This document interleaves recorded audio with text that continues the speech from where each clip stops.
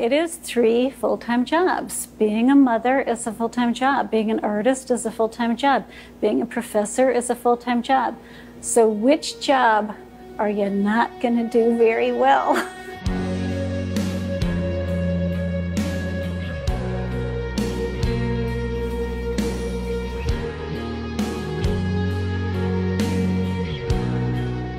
The truth with any kind of history, whoever the victor is gets to tell the story, but who's the one that gets to make it history?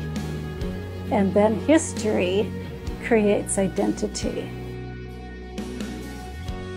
Documentary is a weird word because you think of it as this factual story, but photography isn't factual at all. No matter how you're taking it, it never is. It's always the person making the image that has the control.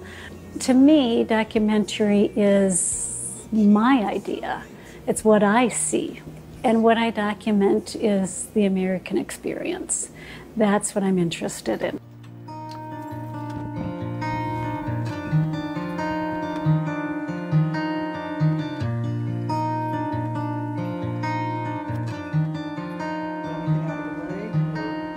Stumbling down the avenue, sun is up and the sky is blue, blue like me and blue like you.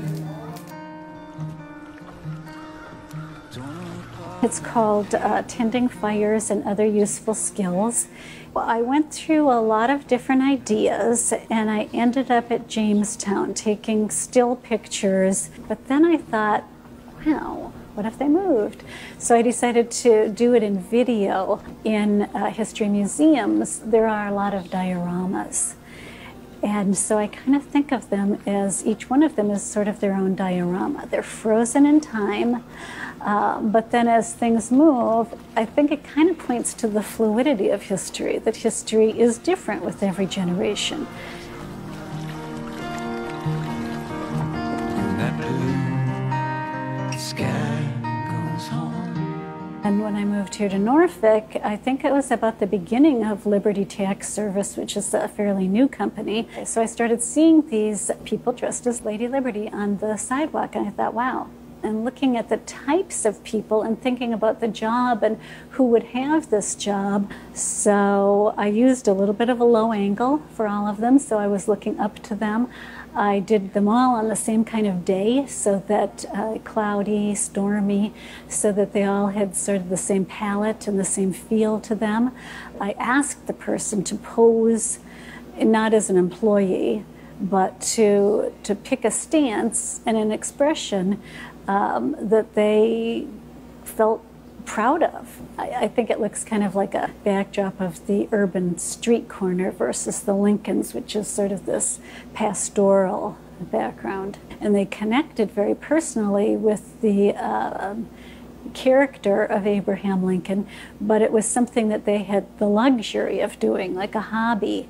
Whereas the Liberty Waivers, they're working on a minimum wage job. They're not doing it for a hobby, it's something that they have to do to survive. Being an artist is a tough thing because, I don't know, maybe not for everybody, but for me, constant doubt of yourself, constantly second-guessing yourself. I remember when my first book came out, and I was about 7 months pregnant with my second child, and In Search of the Corn Queen came out.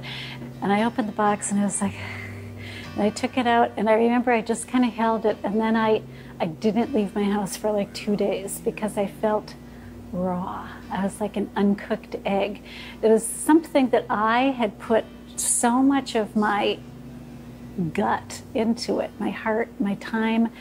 And then suddenly it wasn't just my thing that nobody else had to see. Everybody could see it. At least you never leave me alone and scared.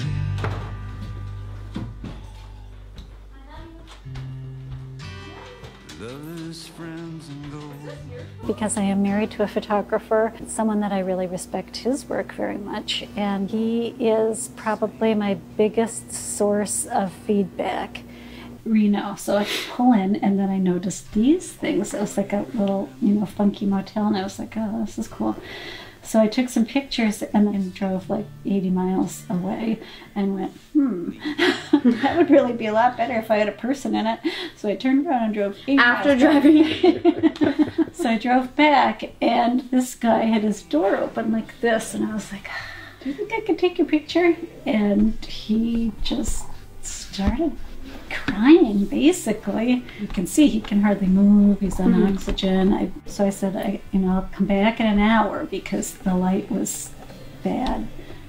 And I went and I thought about it, and I got really sad. So I bought him some groceries and went back and gave him, handed the groceries in through the door. And I'm like, do you think it could come out a little bit? And he just, when he goes, what you see is what you get.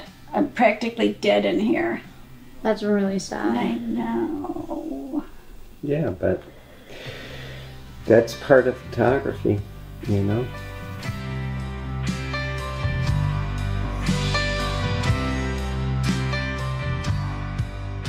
What do my students need from me? How can I support them in the way that I would want my child to be supported?